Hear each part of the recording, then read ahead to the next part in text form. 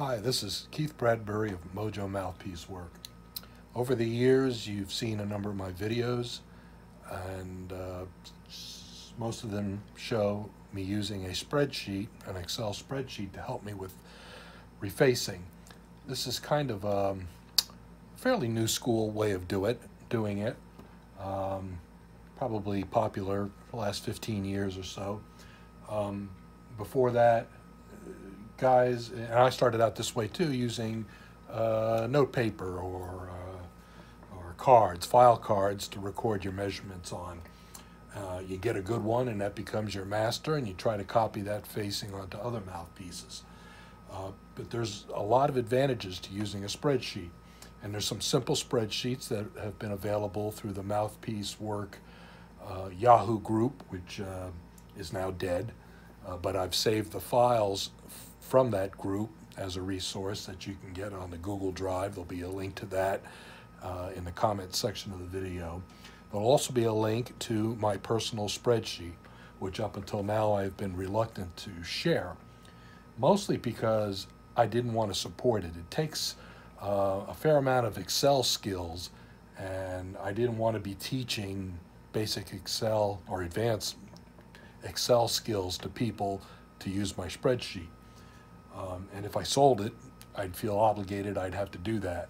I don't really need the money, so I'm going to give it away and make a few videos to show how I use it, and hopefully that'll take care of most of the support issues. So what you need is a copy of Microsoft Excel. I've tried some other spreadsheets that look like Excel, but there's one key feature in Excel called the solver routine, which is not implemented well in the clone spreadsheets. There's a few that don't have it and a few that do have it, but when you actually try to run the calculation, it just doesn't converge right. So I have a copy of Microsoft Excel 365. If you open that up and you get to my spreadsheet, which I've named Mojo Mouthpiece Elliptical Facing Spreadsheet. This is what will come up. Now, the solver that I mentioned needs to be added into your copy of Excel. You might have to Google how to do that, but basically I'll show you. You go under Options, Add-ins,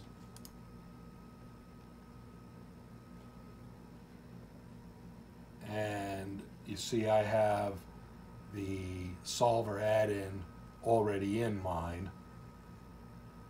You might have to go to Manage Add-ins and see that it's checked. If you may need to load some software if this is not already loaded. I'm not going to go into the details of that other than you need it. And when it's added in my copy, it's under the Data menu item. All the way to the right is something called Solver. And when you click on it, this spreadsheet, this window should come up. And we'll be using that later. I'll show you to curve fit the data. So, when this spreadsheet first comes up, I'll show you the amount of real estate that's used. This is everything in the spreadsheet. So I have, and I'll go over all these areas. Off to the right is just a copy of a report that I fill out and I print when I'm done. Okay, the top is going to be a data entry area. Then the middle is an area where I work and view the facing curve, and then at the bottom is a scratch area that has data used in the plot to get it to look how I want.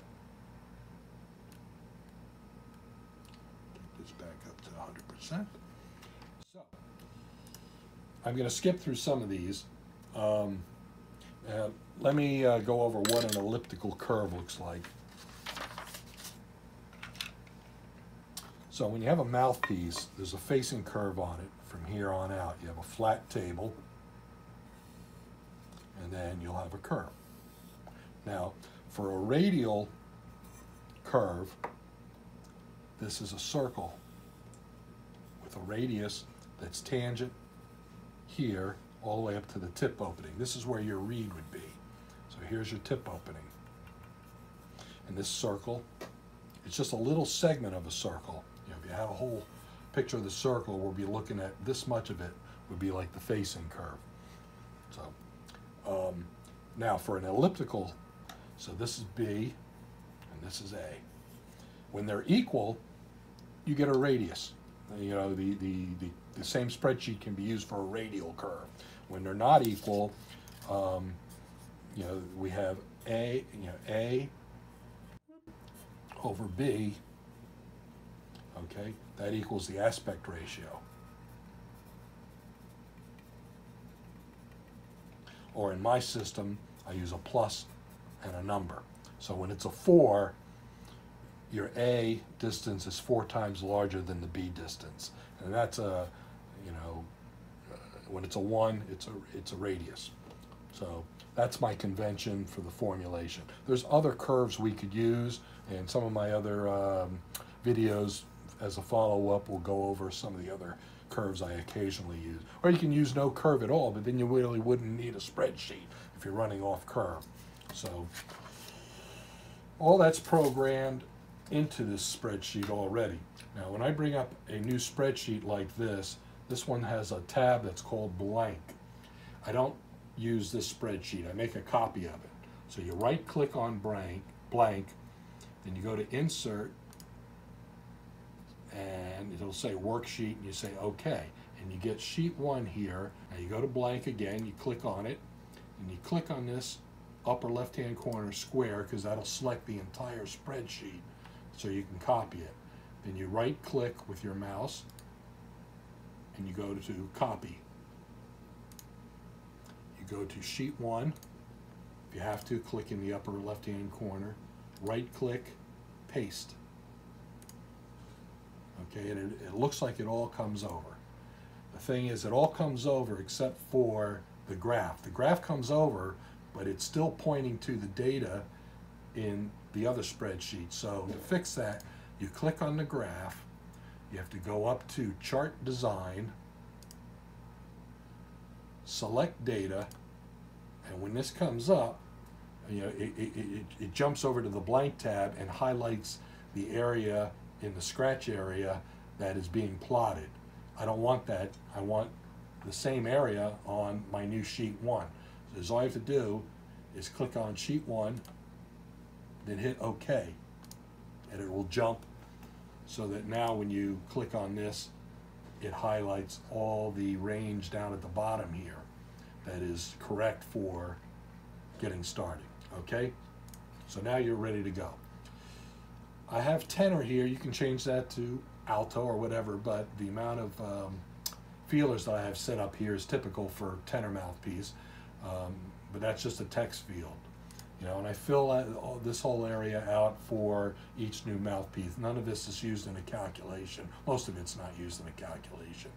You know, what I have today as a sample mouthpiece is a rough machine blank from Laurie Waldron in the UK, LAW mouthpieces that I've had laying around for a while, that I've been meaning to finish into something. So the owner can be you. In this case, I'm going to put Mojo. Make LAW model MCB blank. Size doesn't have a side. Material is brass. You can I put down GP for gold plating, SP for silver plate, brass, stainless steel. Date measure 10/14. Okay, that's that part. Comments, you can. I usually write down if there's some kind of damage to it. Then over here, I'll do this later. I measure the baffle profile down to center line. I take some other body dimensions, and a few of these I don't use anymore. This one's kind of comes in handy. The tip thickness, you know, I get a pair of calipers, I come over here, because this can help you later. You figure out how much material you have to work with there. So I type that in. The bore diameter, in case you want to know if it's tighter or looser than other mouthpieces you've measured. Okay, total length, you know, things of that sort. The wall, what that is this area here, which I use in a plunger to measure the thickness of the material below the table at the bottom of the window U. That's pretty blunt there. So it's 58.058. Table, what I use for that, it's good to kind of get an idea. You hold a straight edge on the table, you look for light under it, and you make a comment. Most of them are concave this way. I don't bother going across this way, but you can. And this one's flat, and some of them are convex.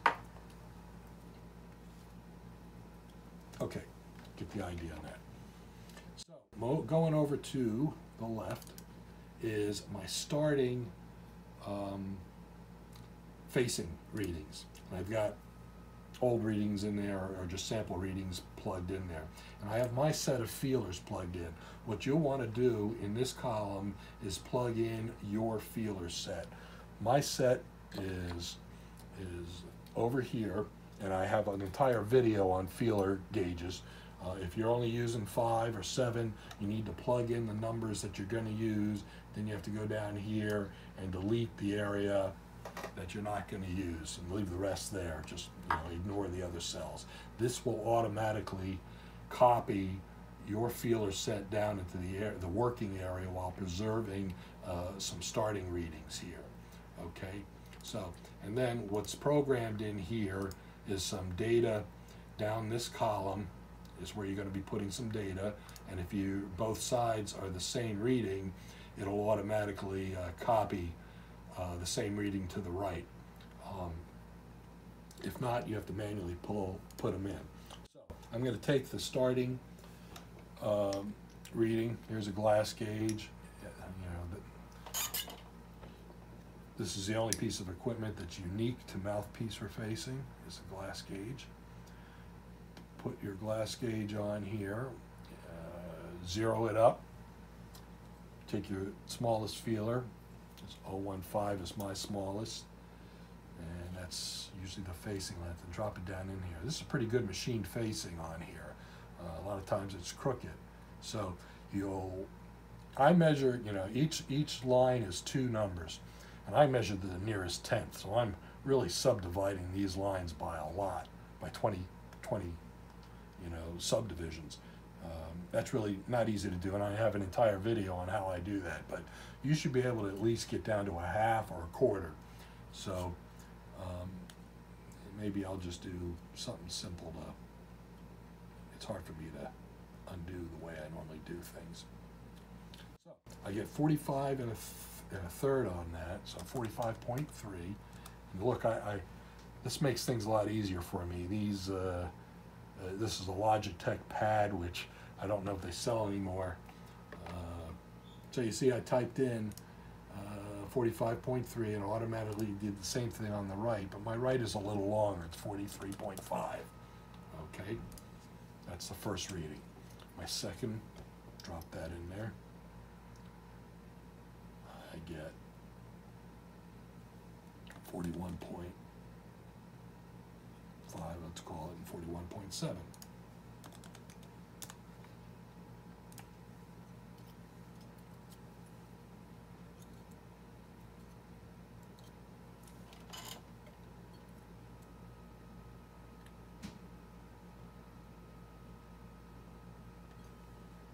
$34.7, 34.6.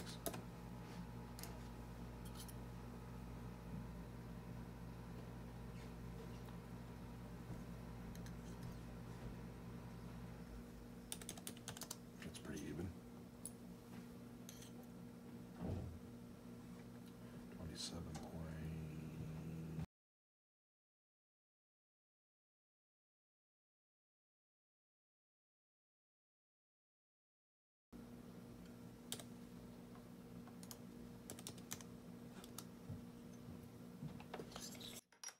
Okay, after I get all the feelers in that I can do, you see I have a couple left over that wouldn't fit in there. Then I take a tip opening reading and I use a depth gauge for that. There's other gauges you can use. So I get 14 numbers over 75, so that's an 89.089. And then I use this magnifying glass to measure. I measure the thickness, the width, or thickness of the tip rail.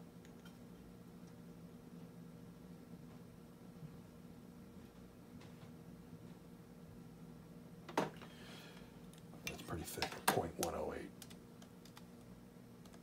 Okay, so that's your data input. So like I said, that should all copy. Let's see if I got an error somewhere. I do it here.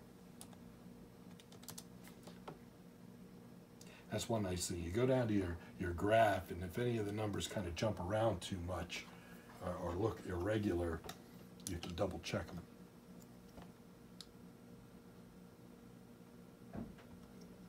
Like, you're looking down here, I've got a little squiggle here. So I'm going to double check my third reading, because sometimes I'll be off by an entire, 2 numbers. So that should be probably 36.7. I mean, 36.7 and 36.6. Okay.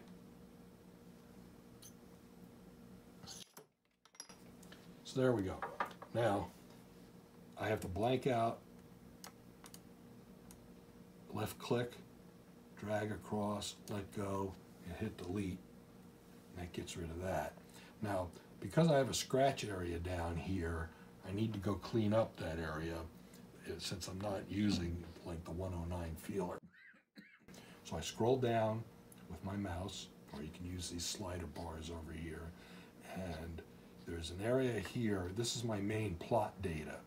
If I click on the graph, it highlights the areas that I'm using the plot, okay? But there's one here, 109, that's got zeros across. So I just click on that entire row, and I right click, and I delete it. And that collapses the spreadsheet. And I do the same thing down here. This just stores my starting readings. Delete that entire row across because I don't need the 109. Then go back and look at the graph. See, the graph looks a little more normal, though it does kind of double back on itself because the last reading is your tip opening, and how far it is away from the tip is calculated based on the tip rail width. Okay, so there's the start. Now I don't think it was this crooked back there. I must have typed something in wrong. It was not 43.5, it was 45.5. So let me go back. Been a little sloppy. Okay, so there's the blue data is through the average of the left and right readings. So across the bottom is the feelers. Why this is in the way, I don't know. And the length from the tip is off the glass gauge. Now this is an exaggerated facing curve with the mouthpiece in this orientation, okay? What it would look like if it was more to scale would be something like this. It's still kind of blown up this way, but that's the facing curve. But in order for me to, I can't do much looking at it that way. I exaggerate it, and then you can see the irregularities easier and can work on it. So that's the blue line. The dashed lines are an exaggeration of how crooked it is at that point. So in this feeler, 1, 2, 3, 4, 1, 2, 3, 4, 5, the fifth one from the top, 1, 2, 3, 4, 5. At the 26 feeler, I had it as a little crooked. I had 27.4 on the left and 20 7.6 on the right. Okay, so that's this area here. And you would normally not see that, except I went down here at the bottom of the spreadsheet and I created an exaggerated left rail error times 10 and right rail error times 10 number. So there's a calculation in here that exaggerates the crookedness so that I can plot it on top of the curve so I can see it and correct it. Okay, so there's two of those lines. Then there's this magenta line, which will be a target curve. What's in there now is what's left over from copying the spreadsheet, but we're going to calculate a new target curve now. Okay? Okay, to do that, we go and we click on the sum diff. Let me go over what the sum diff is. So you have here the left reading, the right reading, and your feelers. Then you have a calculation of an elliptical facing curve here. Okay? Then I subtract whatever number the fit says from the reading. So that I come up with a difference. And the difference is like the distance between this magenta line and the blue line for each of these feelers. Okay? And that distance can be positive or negative. Right now they're all positive. Okay, in some cases that could be negative. For instance, if I go down here and change one of the parameters. Okay, let me change it again. Let me go to 48. Here the magenta line is now, you know, this is a positive difference, it's black, and then over here is a negative difference, it's red. So you get these numbers. And then we calculate a difference square. That is how far the curve is from the data squared. So that's a trick where in mathematics you square it to get rid of the negative numbers, but still come up with an error number that you want to get smaller. And you try to minimize all of these numbers, and that will give you a curve of best fit. And the way we do that is this sum here, there's an equation up here that is the sum of this column. So this is what we call your error function. And you want to minimize that. So you click on that, you go up to your solver, you hit solver, and it brings up this window. And because you've already highlighted the objective cell, it's already filled up here. Then you want to hit min for minimum. Then you want to pick how you're going to do that. Well, we're going to change these three blue numbers here. So I click on the bottom one, drag up until all three of them are highlighted, and it fills in this cell range right here. Okay, so these are the parameters that will be found, will be moved by the solver part of the spreadsheet automatically for me to minimize this error, and that will move the curve closer to the data. So hit solve, and it thinks, and then you hit OK, and it comes up with these numbers. It moved them, and you notice the magenta line now runs through the data, and this sum difference, it's not 0, but it's a lot closer to 0. And the reason it's not 0 is because your facing curve doesn't lie exactly on the theoretical curve of best fit. Okay, and right here, this is that A-B ratio, which I said is the elliptical aspect ratio. So in this case, it came up with a number that is less than 1. So what that would be for is actually an ellipse in this direction, slightly, you know, where this is A and this is B. And with A being smaller than B, it came up with, you know, 0.7. So this distance is, you know, 30% less than this distance. I don't use these type of curves. You can experiment with them because they bend more near the heart of the reed and less near the tip. when I want to use that kind of a curve, I use a different formulation, something called a power curve, and we'll go over that at a later date.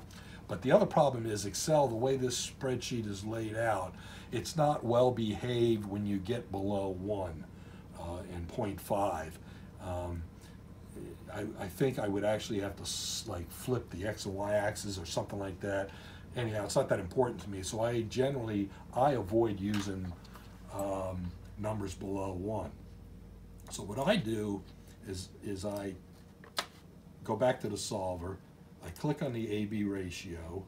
Well, no, I don't. I leave it in the error sum. I go back and I'm going to force that to a 1. By going back to the solver, I'm going to add a constraint. You hit add. The cell reference I want is this AB ratio. And I want it to be greater than or equal to 1. Then I run the solver. You see it fills up the constraint here. Then you run the solver again, and it will force that to a number that's 1 or higher. You notice it hardly changed the curve at all. But now I at least know that that's a radial curve. Okay, and you could force that to be a radial curve also by saying it has to stay equal to a curve, or you can just plug in 1 there, go back up to the solver, and where it says, cell range, instead of picking all 3 of these cells, just pick 2 of these cells. This is how I force, well, I'm going to show you how I force elliptical target curves next. So let me close this. Let's say, you'd be doing a lot if you just fix the bumps and the flat spots in here to get them closer to the target curve. But let's say if you want to calculate a target curve that's elliptical, what I do is I delete all the data, all the numbers in this difference 2 column until it only has the first one and the last one. Okay? Now if I wanted, let's say, a more open radial curve, I would leave this at 1. Let's say you want a 105. Plug in 0.105. I might plug in a point, let's say 0.25 tip rail width. And let's say I want a longer facing. Let's say I want a 48. I go over here and I say equal to this cell to make that a 48. The rest of these numbers don't matter. We're only going to be looking at the tip opening, which is from these numbers, it comes up with this calculation and eventually this difference, and then the starting point here, okay? And then I'm going to go to the solver, data, solver. I'm only going to, let me delete all these, let's delete this constraint. I'm going to go over to pick just these 2 cells, the one labeled A and the one start. So there's only 2 cells in here, and I say solve, and then I say okay. Now the new, now it moved my data, we forced this to 48, but actually if I go back and I copy my starting data by highlighting these and dragging this up, okay, the actual starting data up here is 45 and change. So here's 45, but we forced the calculation to be 48 at that point. So my elliptical fit right at that cell is now 48, because that's what we did. And same thing here is these numbers were forced at 105 and 25. But if you go back and make this equal to your starting data,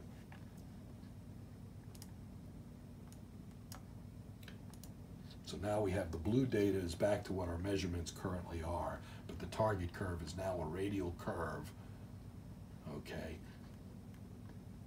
And this would be your target, that where you want things to change to. You want to make all these blue numbers, which are your readings, into whatever this elliptical target is, okay?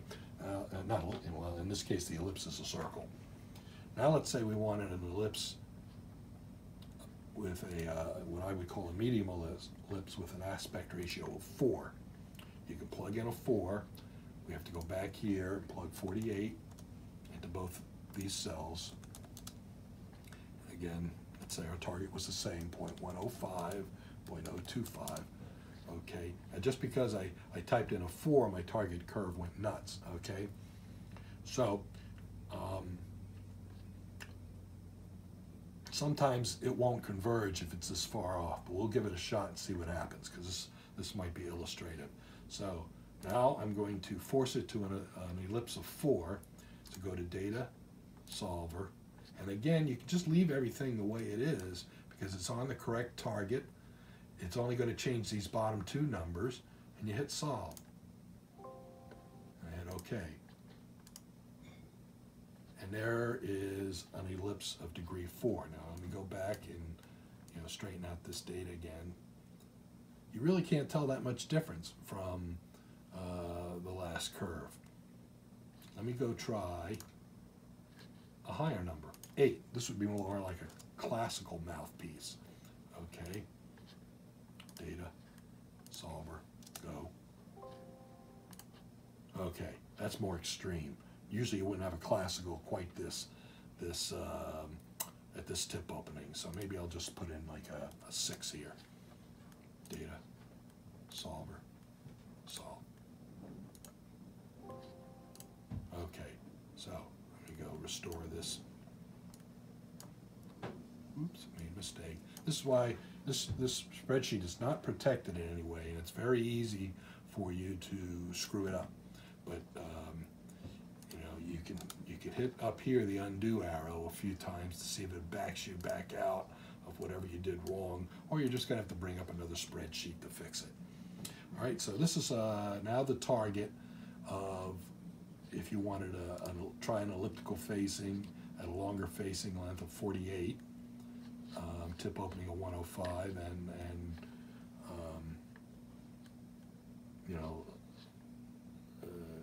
all those other parameters I put in.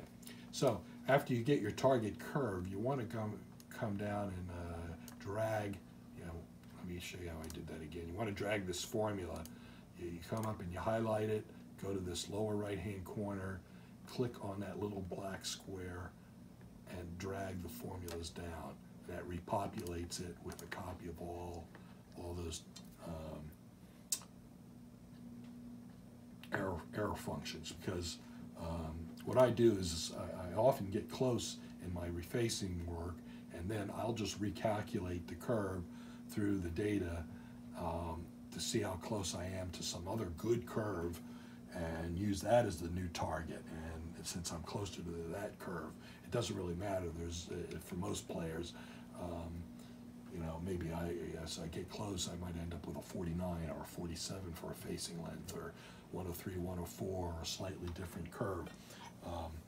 So that's the power of using a spreadsheet, is you gradually modify it during the middle of your work. So, okay, so a lot of times what I'll do, let me go back and just data solve. Here I'm going to go and solve everything all over again like I had it.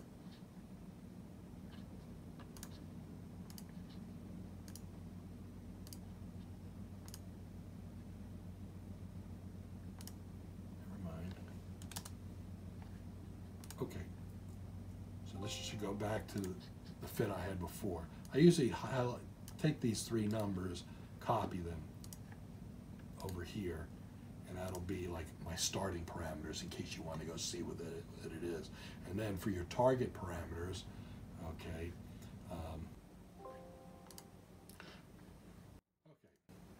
back to here. I've saved my starting parameters here just for, in case I need them later. And I'll copy my target over here. Okay. And this is just so that if you lose these parameters or you decide to try something different, you don't like it, you can go grab these and plug them back in. Okay. So it's just kind of like a squirrel hiding a nut. Okay. Now sometimes when you go to solve your spreadsheet, if you start way off, it won't converge. So what you may have to do is go in here and manually change these numbers to kind of get them sort of close like this. And you can try, this is instructive, so you can try changing some of these numbers to see how the curve changes. And you can manually get it pretty close, and you get an idea of what the solver does when it adjusts these numbers. So as you can tell, the start actually has a physical meaning. The start number is this up here. It is actually, if you had a 0 thickness feeler, it is where the curve first breaks away from the flat table, where you would measure it at. So in this case, 45. So it'll be a little past that first feeler. I just plugged in 50, so you can see the curve starts at 50. The AB ratio is the aspect ratio. A is when this ratio is a 1, A is the radius. So a lot of mouthpieces are in the 5 to 6 inch radius range, and this is calibrated in inches. So you can get a little feel for that, what a radial curve looks like with this kind of a starting point. And you have to just adjust the starting point and the radius until it runs through your tip opening that you want. Or you have to use the solver to come up with a number that'll force it through the tip opening and the starting feeler. So, the other thing you may have to occasionally do is add, what if you had a mouthpiece that had, let me plug in some more data. At a 6, let's plug in a 6 here. Let's say you had something at 4 and you had more data that goes all the way up to the last feeler, the 1/8 of an inch, 125. So right now in my spreadsheet, I don't have those last two. So what I have to do is I have to insert it. So I have to right click here, insert a row. Okay, now I have enough room for both. I go up to this cell, grab the lower right box, drag it down, and it'll copy this little formula here, which just says equal to A14. It's finding copying down the cell from A14 into its location. I drag that down, and now this copies A15 down there. And then you have to do the same thing across here. For these two this row here, you have to grab this lower right hand thing and copy it down. Okay, so now it copies down everything, my reference to these above two readings, and then also the ellipse formulas for those two numbers. So that's how you add cells. Now, and then you have to go to your scratch area and do the same thing. You have to add 2 rows here, insert, whoop, I hit, insert 2 rows, and then copy these 2 down, and insert 2 rows here, and copy these 2 down, so that the plot will look like you want it to in this area. Now, I forgot to, in this dummy data, put in a bigger tip opening, so put 130 here. Now we got a 130 tip opening, let's say an 040, and this is now what the curve looks like.